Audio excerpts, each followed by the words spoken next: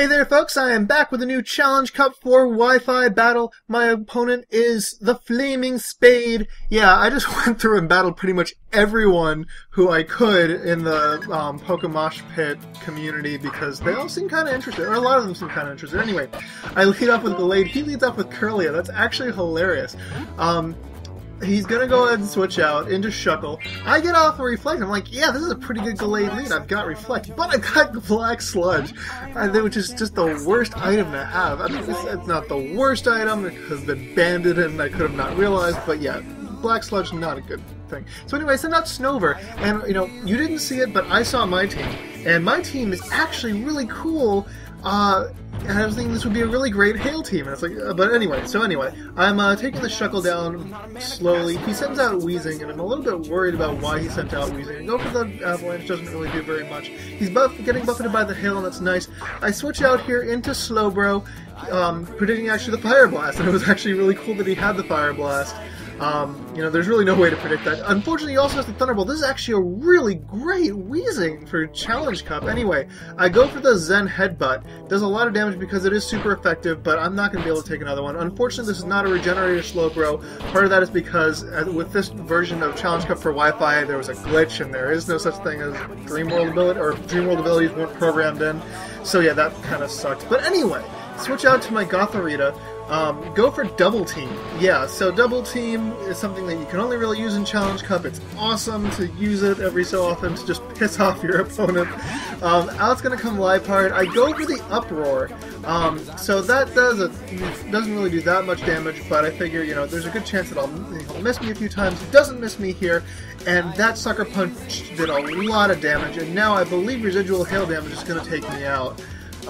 Maybe I survive? No, yes, I survive on 2, which is great. And here his Sucker Punch does miss, so I am going to take out his Liepard, although it is going to cost me my Gothorita because of that stupid Hail that I put up. Yeah, it's actually almost never a good idea. You know, weather never works out the way you were hoping in Challenge Cup. Anyway, on the blind switch, I send out Snover. He hits me with a Psyshock. He's got really great moves on his Pokemon. I'm actually really surprised here.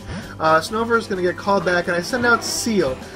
Forgetting actually for a minute that Seal is just water type, not water ice. So I was a little surprised that it was buffeted by the Hail. Oh well, I have Swagger. Swagger misses, that's really too bad. And I'm pretty sure, oh, Seal does survive with just barely any HP. Here I go for the Swagger, it misses again, really obnoxious. Seal is now going to get taken out with that Charge Beam. Yeah, his Pokemon actually have really great moves, considering this is Challenge Cup for Wi-Fi. I go for the Aqua Jet. At that range of health, yeah, I send out Dugong. Yeah, so I had both a Seal and a Dugong, and Dugong should be great in the snow, you know, in the Hail. I'm gonna switch out Dugong, not wanting to, you know, sacrifice it just yet. He has the Grass Knot boosted by Grass Gem. Holy crap! This is the best Challenge Cup random-ass team ever, for him at least. I'm just really, really surprised here. I go for the Ice Punch. I get a crit and I take out a Shuckle, so that's great for me. Gallade is losing lots and lots of health thanks to residual damage. Out's going to come this Ursaring. I go for the Ice Punch again. I'm pretty sure that was my only really good attacking move. He KOs me with a Slash.